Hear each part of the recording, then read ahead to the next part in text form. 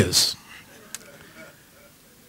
And I thank Pastor and all the leadership of the church and my elder brother Amusa for asking me to come this morning.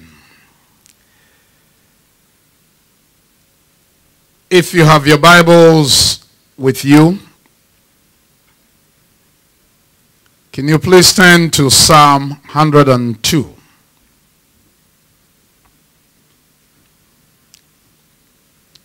And let's read the first 13 verses. Psalm 102, verses 1 through 13. Let's hear God's word. It's a prayer of the afflicted when he is overwhelmed and pours out his complaint before the Lord. Hear my prayer, O Lord, and let my cry come to you. Do not hide your face from me in the day of my trouble. Incline your ear to me. In the day that I call, answer me speedily. For my days are consumed like smoke, and my bones are burned like a heath.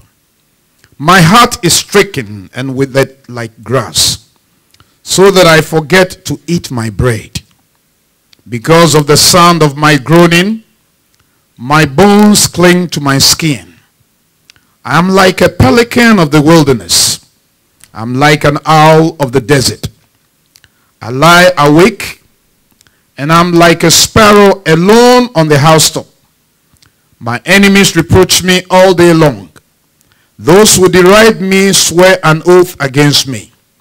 For I have eaten ashes like bread, and mingled my drink with weeping. Because of your indignation and your wrath, for you have lifted me up and cast me away. My days are like a shadow that lengthens, and I wither away like grass. But you, O Lord, shall endure forever, and the remembrance of your name to all generations. Note verse 13, which will be our theme for this morning. You will arise and have mercy on Zion, for the time to favor her. Yes, the set time has come. Amen.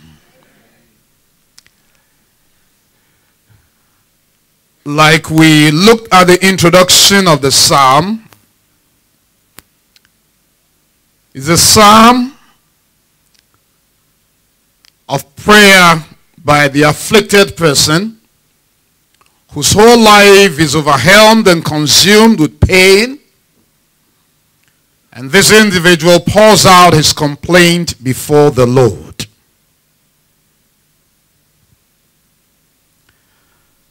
In spite of the affliction that he goes through, he still has solid faith, trust, and confidence in God.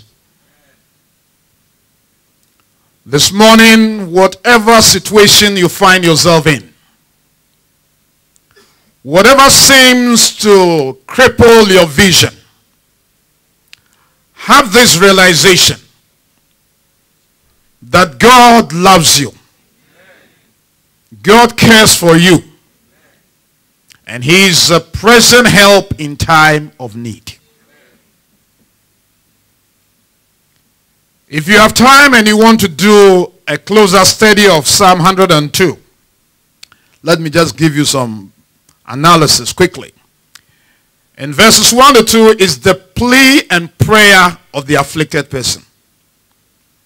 His plea and prayer to God. Hear my prayer, let my cry come to you. Hide not your face from me. Incline your ear to me. Answer me speedily when I call. May God answer somebody this morning. May it be an answer that responds to your heart cry, that Jesus can be glorified. In verses 3 to 11, it talks about the precious and the pain of the afflicted person. The pressures and the pain of the afflicted. His days were consumed like smoke. His bones burned like heath. His heart was stricken. In fact, he even forgot to eat his bread. And as a result of his groaning, his bones were clinging to his skin. His situation was compared to the pelican, the owl, and the sparrow. As a pelican and as an owl in the desert, in the wilderness, there was dryness. And as a sparrow on the housetop, he was lonely. Then from verse 12 to 17, he looks at the perfect and proper timing of God. The perfect and what? The proper timing of God. He talks about the enduring and remembrance of God's name. The set time to favor the afflicted has come.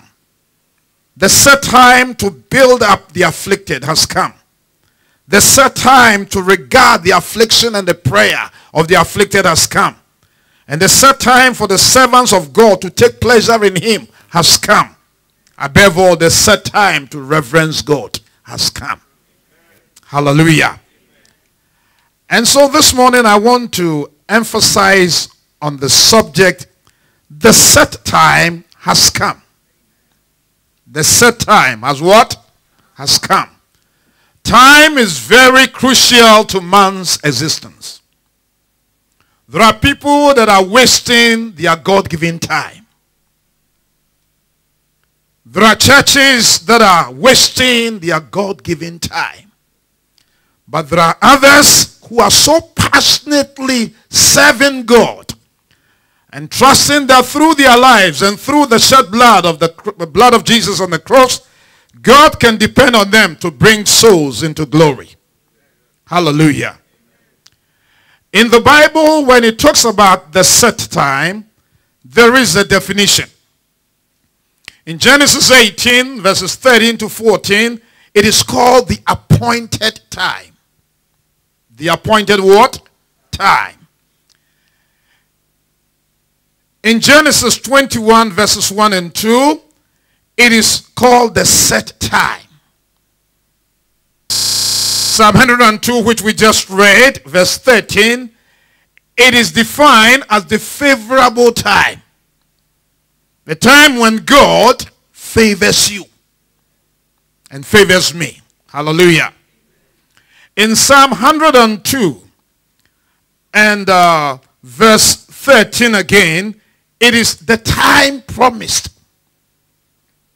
You see, when you're walking with God, there are many promises he unveils unto you.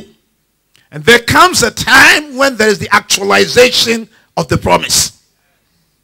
And this morning, the set time has come for someone. In Psalm 75 and verse 2, it is called the proper time chosen by God.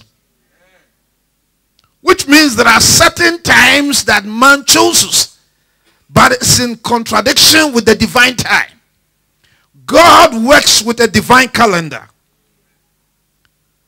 And because he's a God who so much works with his time, don't force him into areas that he's not designed for you. Amen? The set time has come.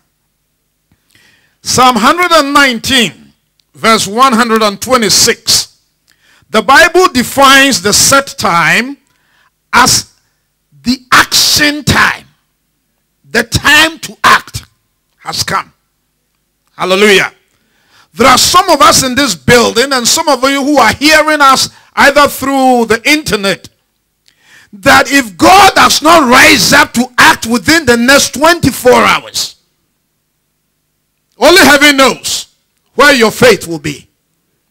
And so the set time has come for the Spirit of God, the power of Jesus Christ to be released and to act on your behalf and on my behalf. To act on behalf of the church. To act on behalf of the families we come from. that others around us, through our relationship and fellowship and friendship with God, will get to know the beauty and the glory of Christ. The time to act has come. But then in conclusion, in Galatians chapter 4 and verse 4, he's talking about Jesus, whom in the next few days the whole world will be at attention, celebrating his birth. It's called the fullness of the time. Hallelujah. He says, when the fullness of time was come, God visited Mary, and she conceived Jesus Christ. Hallelujah. In the NIV Bible, Galatians 4 verse 4 says, the set time. The New King James says, the fullness of time. The New Living Translation says, the right time. Say right time. We simply give you shades of meanings for you to understand when the psalmist in his affliction declares that the set time has come for God to favor him. He knew what he was talking about. Hallelujah. The right time. In fact, in the International Standard Version, it is called the appropriate time. Hallelujah. The appropriate time has come for Jesus Christ, by the authority of the Holy Ghost, to elevate somebody here. To bring somebody here to a life of total commitment to God and the purpose of heaven. The time of completion has come. So now let's consider the set time has come. Amen. I said what has come?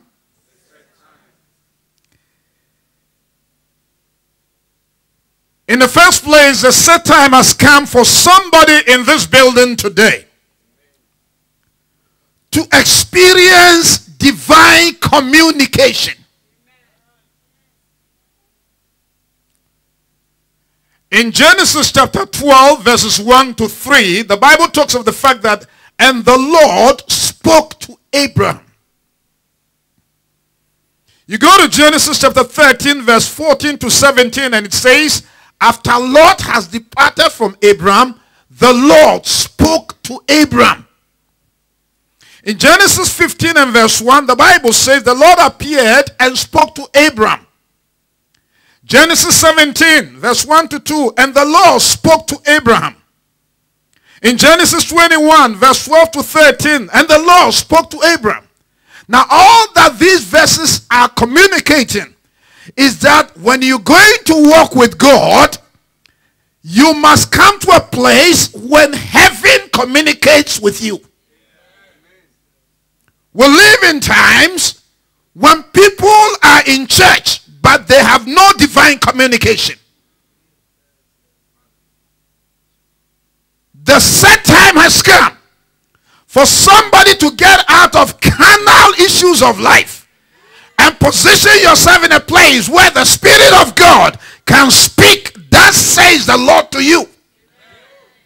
Many of us are depending on second-hand and third-hand information.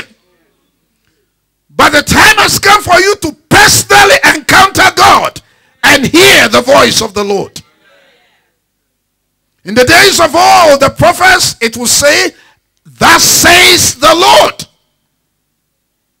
When was the last time God spoke to you? I'm not talking about hearing sermons. I'm not talking about sitting about a message and you enjoy it. I'm talking about divine communication. God reaching out into your spirit and speaking specific things about your life, about ministry, and about your family and the future. The Lord spoke. If you go home, read Numbers, the book of Numbers, 36 chapters. 65 times the statement says, and the Lord spoke to Moses. And the Lord spoke to Moses. Sometimes he spoke to Moses in the wilderness. Other times he spoke to Moses in the sanctuary. There were times he spoke to Moses on the mountaintop. In some places he spoke to him in the valley. All that God is saying is this: whether you are in the wilderness, whether you are in the valley, whether you are in the mountaintop, God speaks. And the set time has come for somebody here today to experience divine communication. You cannot walk with God and enjoy your friendship with him without God communicating to you. What has God said to you about your future partner? What has God spoken to you about your future ministry? What has God spoken to you about your family readjustments? What has God spoken to you? The set time has come for divine communication. Hallelujah. Number 2. This will be a kind of Bible study thing for you this morning. In Genesis 21 and verse number 1 to 3, the Bible declares that at the set time that the Lord has spoken, he visited Sarah. The set time has come for somebody in the building today to experience divine visitation. Sarah has been barren for over 25 years in marriage. And God comes and speaks prophetically. Through your seed, I'm going to bless the nations of the world.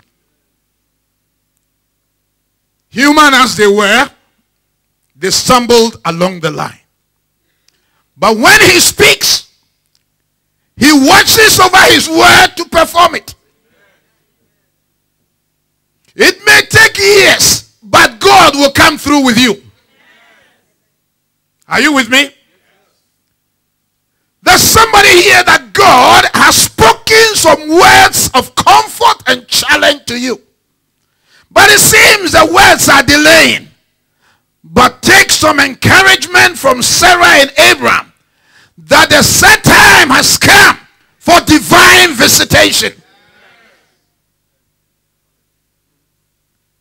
When Joseph was about to die, in Genesis chapter 50, his brothers were around him and he said to them, I am about to die, but I am convinced that surely the Lord will visit you.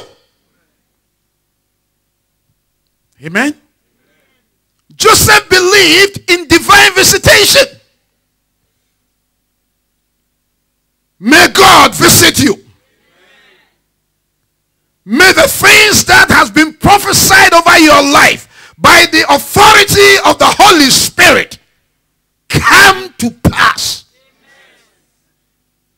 There is divine visitation. But the sad thing is that there are many people, when God visits, they don't see. Jacob had an encounter. He gets up in the morning and he said, the Lord was actually around and I did not know. You see, if you have your own preconceived ideas as to how God should visit you, you will miss him. There was a day when one prophet by name Elijah had become so desperate with life, he even wanted to die. And God found him by a cave. And as they had some conversation, God wanted to show himself strong. The Bible says there was a mighty earthquake, but the Lord was not in the earthquake. There was a mighty fire, but the Lord was not in the fire. There was a strong wind, but God was not in the wind. But see, throughout Elijah's life, he's used to God manifesting himself in fire on Mount Carmel. He's used to God manifesting himself in earthquakes. He's used to God manifesting himself in the winds.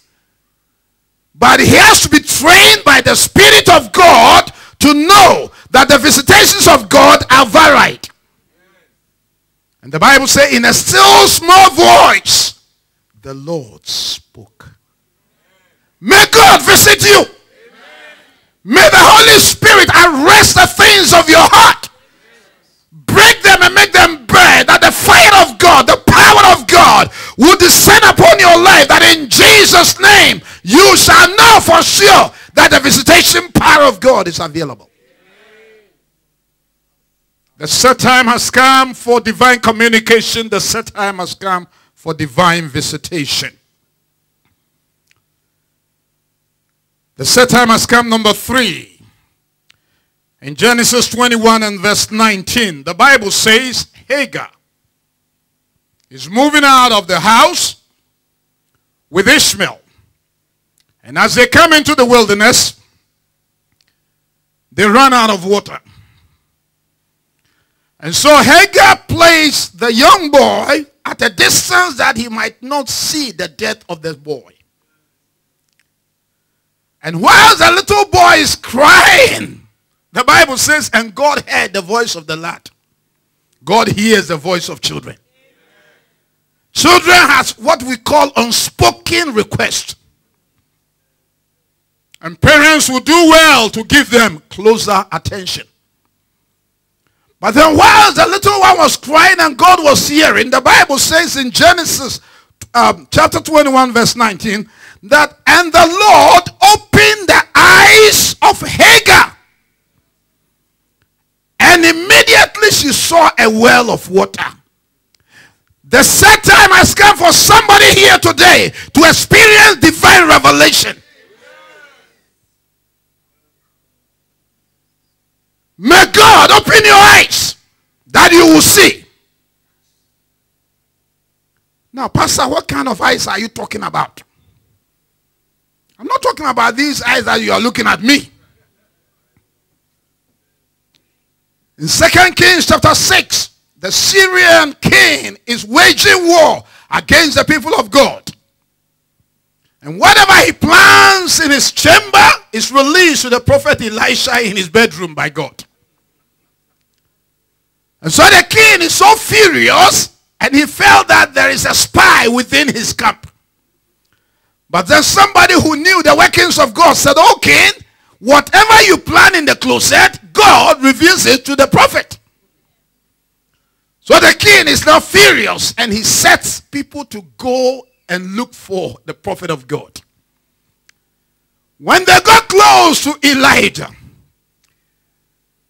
the servant of Elisha goes out in the morning and he sees a host of an army that have encircled the whole city. The boy comes and says, "Oh my Lord, what do we do? What a big army." Elisha look at the young guy and he says, "Hey guy, listen to me. You have eyes, but you don't have eyes. You only see things in Norwood." Are you hearing me? Elisha said to the young prophet, he said, "Those who are with us are more than those who are with them." The young prophet said, "Man of God, what are you talking about? I went out. I saw the thousands of the army with their chariots and their horses." Elisha said, "Lord, open his eyes that he may see." And instantly the power of God opened the eyes of the young guy in the realm of the spirit. And he saw the host of heaven. Army versus army. But you know the difference? With his physical eyes, he saw the enemy's army with their horses and their chariots.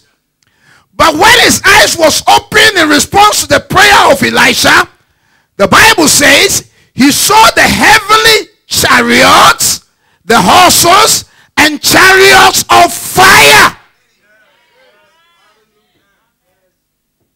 May God open your eyes. The set time has come for divine revelation, where you don't operate by the natural eye, but God opens your understanding in the realm of the spirit for you to see things in the mighty name of Jesus Christ. Many of us are walking with eyes but have no eyes. The psalmist prayed, open thou my eyes that I might behold wondrous things out of thy law. Many times when you pick the Bible, the same New King James Bible that this man is reading, he sees things that you don't see.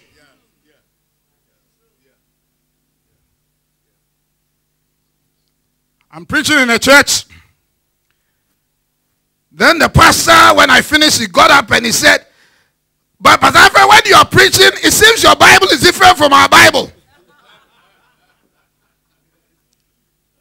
My Bible is not different, but the point is that I have made it my policy that anytime I pick the Bible, I pray that prayer of the psalmist. Lord, open my eyes that I might see. The set time has come for the church to see things the way God sees it.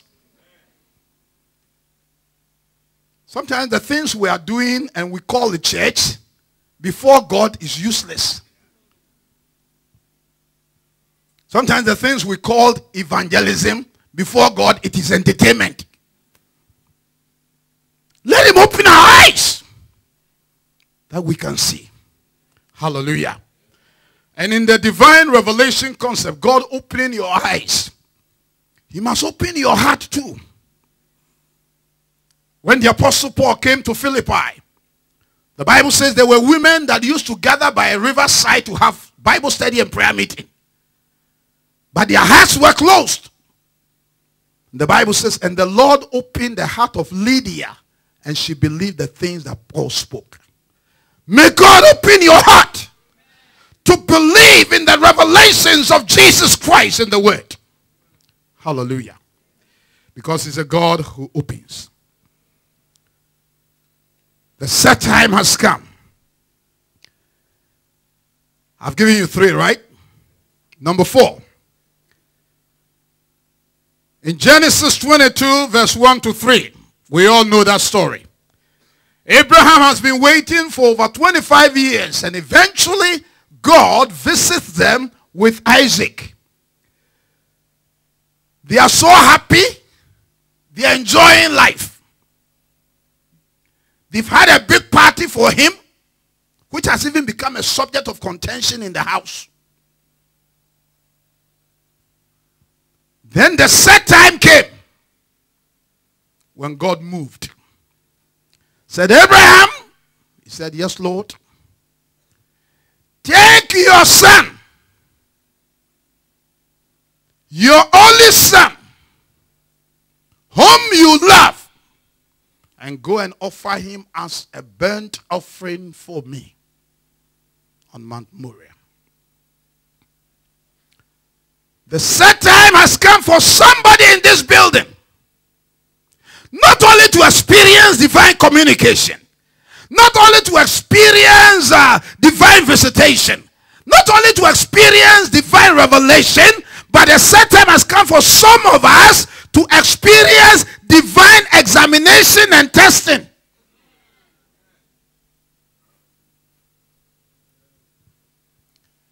You see, the thing about God is that when your time has come and you are enjoying revelation, this man's time has come and he's going through examination.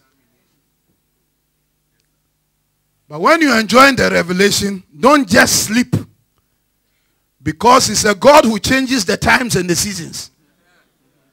So next year, he will shift. When he's going through revelation, you'll be going through examination.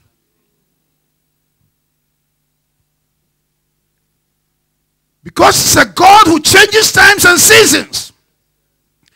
And many of us have not come to understand that. That is why there's so much problem, especially in Christian marriages. I want to take some few minutes and say some things here.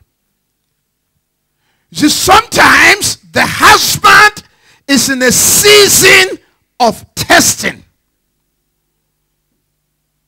When the wife is in a season of revelation and blessing,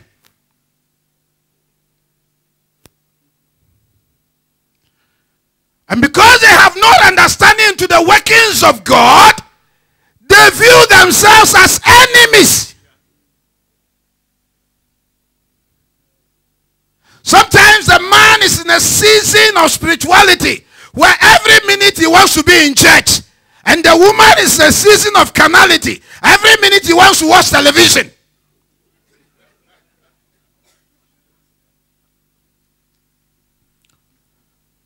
Let me show you something that will help you. You know Daniel. You know Shadrach, Meshach, Abednego. These were young boys at the age of 15, 17. All of them came from noble homes. All of them came from Jewish heritage. All of them were victims of Babylonian captivity. When they were in Babylon, all of them were trained at King's College. 3 years. All of them had the same privileges. Are you hearing me? When they were in the college, all of them were gifted by God with wisdom. Daniel 1:17. When they finished the 3 years, all of them, the friends, they were all examined and interviewed by the king. When they finished, the king promoted all of them. Now we go to chapter 2 of Daniel, where the king gets a dream and had no interpretation. And he's so much filled with anger and rage that he wants to slaughter people because he has forgotten his dream. One of the most useless persons I've ever met in life. And whilst he's making plans, the news gets to Daniel and his friends. So they sought permission and went to God in prayer. And in the night, God revealed the answer to them. So all these boys had access to God's interpretation. Then, once they gave the message, the king promoted them again. You see, promotion will come. But in chapter 3, I'm trying to give you some lesson here. All these boys were enjoying things together. In chapter 3, the king makes a law that if you don't bow to his idol, you're going to be put into the furnace of fire. You remember that? Shadrach, Meshach, and Abednego says to the king, we have nothing to answer you. We've settled the matter. The God whom we serve has the ability, the capacity to deliver us. But if even in the economy of heaven, God has designed that through the fire we dare to glorify him, we will not bow. The king is now angry more than ever. They took these 3 boys and pushed them into the fire. When Shadrach, Meshach, and Abednego were enduring the fire, Daniel was seated at the king's gate enjoying food. Are you getting the picture? But you go to chapter 6. This time Daniel is placed in the lion's den. And Shadrach, Meshach, and Abednego are governors in the provinces. He's the God that changes times and seasons. So as I'm speaking, you may be going through your furnace of fire, where somebody is enjoying at the king's palace, but it shall not be forever. The set time has come. The set time has come. And listen to me, whether you go through the lion's den or this man goes through the furnace of fire, you will eventually all have a heavenly visitor. Is somebody hearing me? Whilst they were in the fire, there was a fourth man who looks like the Son of God, Jesus. Hallelujah. When he was in the lion's den, the angel of the Lord appeared unto him. God will ultimately visit you. We take authority over every satanic power. We bind every spirit and principality. Any power that demoralizes your life, in the name of Jesus, by the authority and the power of the blood, we set you loose in Jesus' name. The set time has come.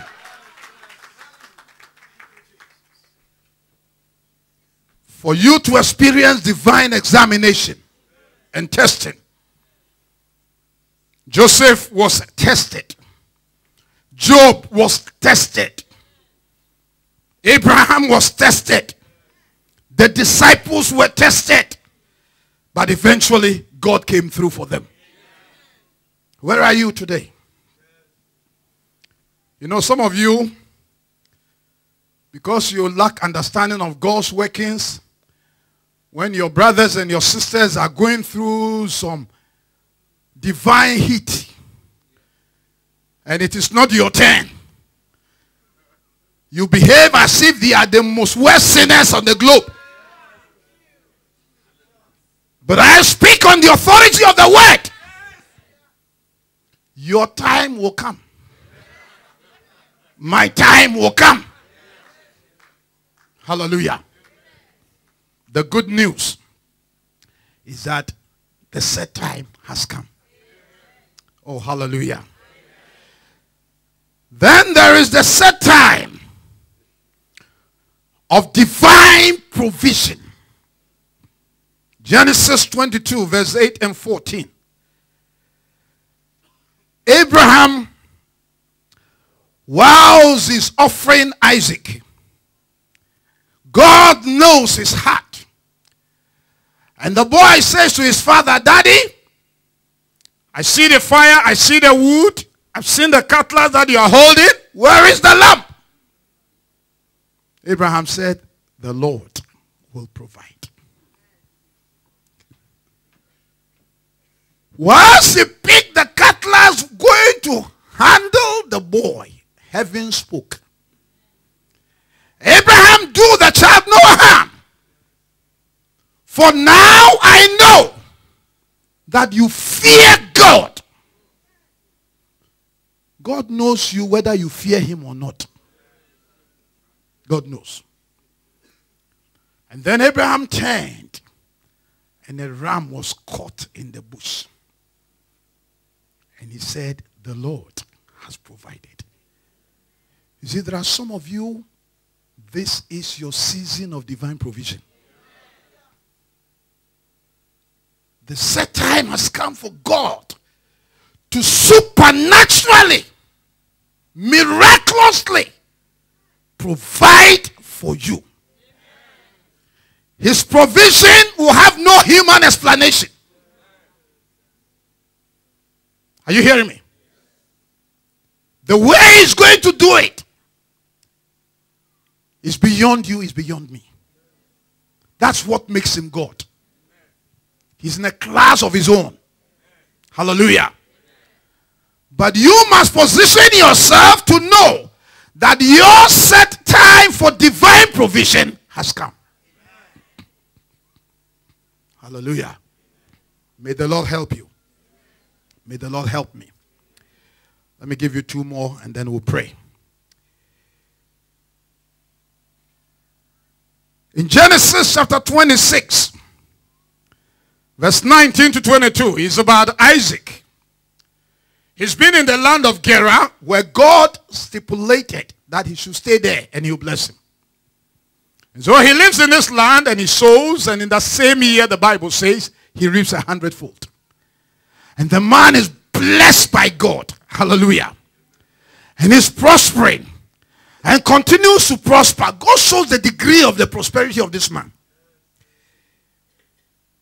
But sometimes whilst you are praying for God to prosper you, you must also pray for the grace to endure persecution on the basis of your prosperity.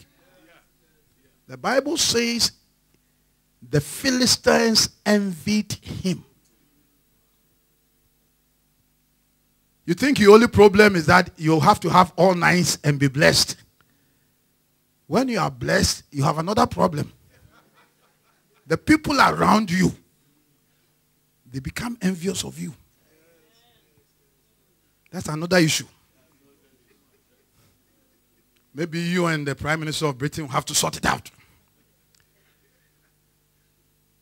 So now, they move to go and dig a well.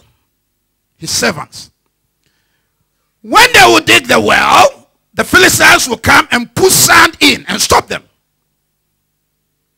They'll move another place. They will dig the well. They'll come and fill it with sand. 3 times. Then the 4th time, they dug a well, and the Philistines could not come. And so Isaac said, now the Lord has made room for me. The set time has come for divine allowance.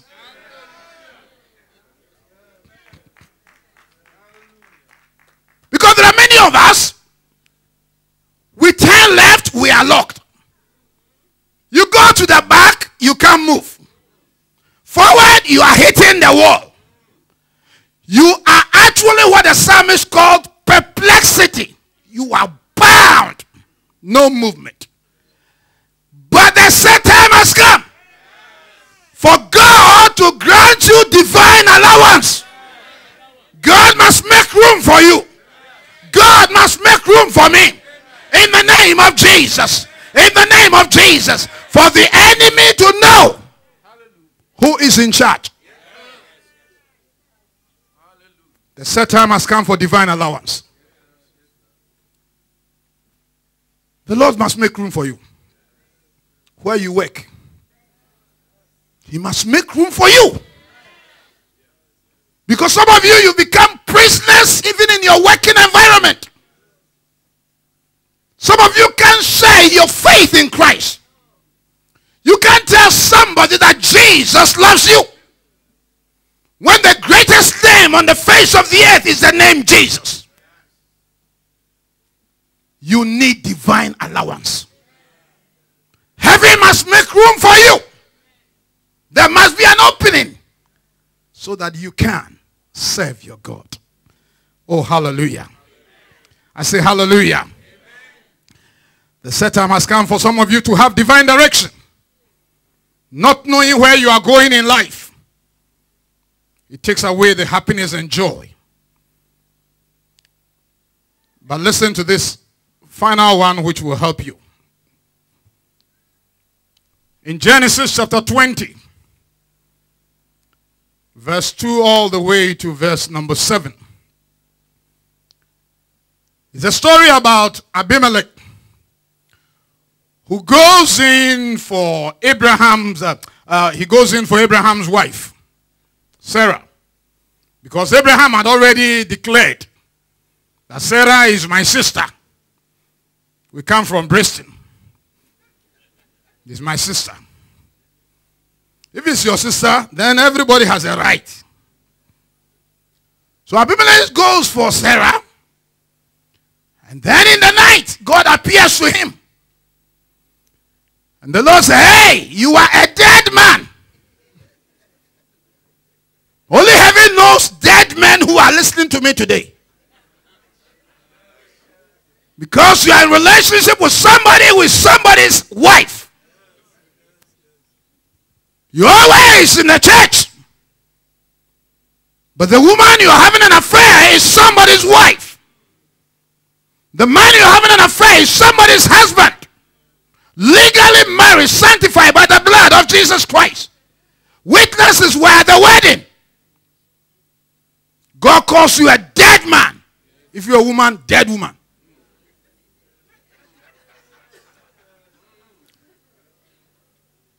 And he said to the king, the woman you have is somebody's wife.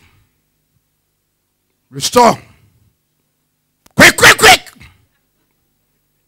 Then the king is now in some conversation with God. Beautiful. He said, but God, you know I did this in the innocence of my heart. Because the man himself told me that that's the sister. And I could hear God telling him, that one is not written. If it is his sister, are you not satisfied with your own wife? You are too greedy. And then God said to him, I know that you did this in the innocence of your heart, but I restrain you that you should not sin against me. The set time has come for divine confrontation and restraint.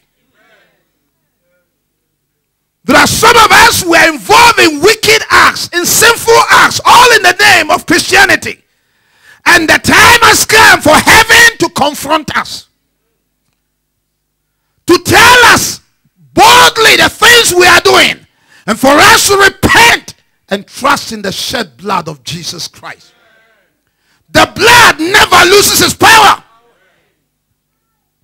But there must be that confrontation. Sometimes you come to all kinds of meetings. Especially TBC, where God has so blessed you. Of all the preachers in the world coming here. Because your pastor and the team, lovely people. Sincere men of God. And they come and they speak their heart out to you. Some of you, those with the giftings issued will come, lay hands and you're all on the floor. And you get up and you are still sleeping with a girl. The set time has come for divine confrontation.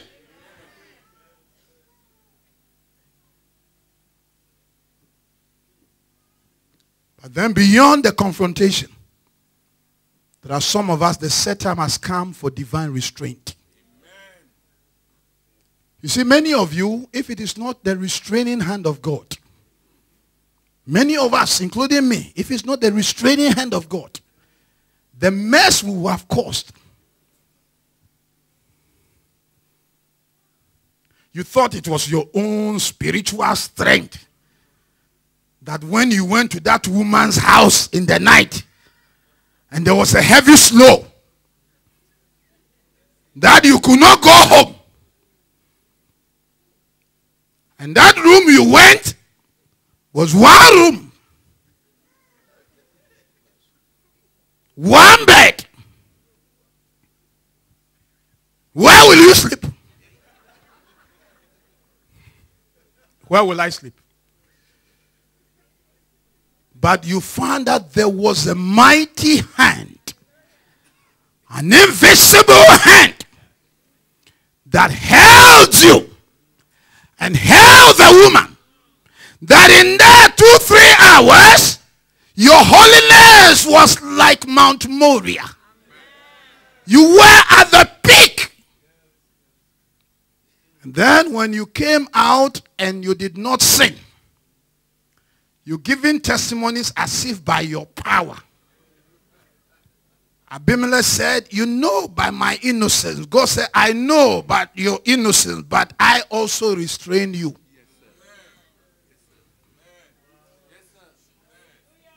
If it is not for divine restraint, many of us, it does not matter the anointing and the tongues you speak, the amount of lies you will be lying. But sometimes God makes sure that you are in a place where the question they will ask you, when you answer, all your holiness is dried. And so God supernaturally makes sure that they don't ask you that question.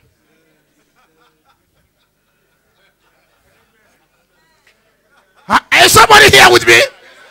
You are behaving as if you are angels that are in the church. If it is not the Lord that is on my side, there are places, the lies I will have said, but God supernaturally restrained that questions were not asked, so you can go free. Oh, somebody say hallelujah. What am I saying? Because of our time, Beloved, listen. The set time has come. The set time has come for God to bless you. The set time has come for you to be revived in your passion for lost souls. Souls are dying. Millions are without Christ. But Jesus died for the redemption of humanity. And I pray that this will be a set time for somebody here to be activated in your spirit by the power of the Holy Ghost and begin to preach and to share the gospel of Christ in the name of Jesus. The set time has come for Trinity to be clothed with supernatural power. The set time has come for young girls and young boys to receive the call of God. The set time has come. Today people are becoming pastors when they are going on retirement. Yeah. When they do all the things in the world and then at the age of 65, they will come and say, Pastor, the Lord is calling me. When Daniel and Timothy and others responding at the age of 17. You did not respond all because of human social security. If God can't take care of you, no social security in your system can take care of you. Are you hearing me? If God cannot take care of you, if he can't take care of me, no amount of the social security system in the land will be able to take care of you. In some countries even they have collapsed it. People work for years and some politicians have taken 15 minutes to consume it. I recommend Jesus to you. He will not fail you. Hallelujah. The psalmist says, I know your name is enduring. You will arise and favor Zion. For the set time has come. The set time for God to favor you is today. I pray for you that you begin to take some time off your busy schedule and in the closet hear the voice of your Father. Let him guide and direct you. Know his ways and his workings and operate by his will. If you are sick, the set time for your healing has come. He sent forth his word to heal. And so I command in the name of Jesus, every disease in your body, every weakness, every infirmity, every hypertension, every satanic power that holds your womb, I speak by the authority of the word of God, receive your deliverance in the name of Jesus. The set time for your healing has come. The set time for your promotion has come. You've worked for far too long. And the hour has come for God to promote you, to honor you. Bow down your heads, let's pray. Our gracious Heavenly Father, we thank you and we honor you. We bless you for the grace to be alive today. And we thank you for the opportunity to even hear the preaching of your word. Thank you, Lord, that you care for your own. That you are God who operates with divine calendar. And whilst we are being represented here from various backgrounds with various challenges of life, Father, you know how to meet every need. I pray for my brothers and my sisters here today, that the blood of Christ will wash us from every sin. Forgive us of our unbelief and lifestyle of doubting your word. And now we pray that whatever an individual is going through, may the authority and the power of God manifest your glory. Favor your people, Lord. Favor your people, Lord. And I pray that in favoring us, we will also be responsible believers, taking the gospel to those who have never heard it, living a life that is pleasing to you. Father, you know somebody that is in pain. You know someone that is sharing some tears in the midnight hour. No man can understand our pain except Jesus Christ. Father, touch that heart. Touch that life. In the name of Jesus. May the Lord bless you. May the Lord cause his countenance to shine on you. May the Lord place his name over your life. May the Lord give you peace. May the Lord cause you to experience all the fullness of Christ. We thank you, Father. We thank you. As a church, the set time has come to multiply this church, to expand this church, to enlarge the borders of this church, Trinity Baptist. And so in the name of Jesus, Father, raise a new generation of preachers. Raise a new generation of pastors and evangelists. Raise apostles and prophets and teachers of the word. Raise musicians and worship leaders, oh God. Raise them in this church in the name of Jesus. We thank you and we honor you for answered prayer. In Jesus' name. Amen.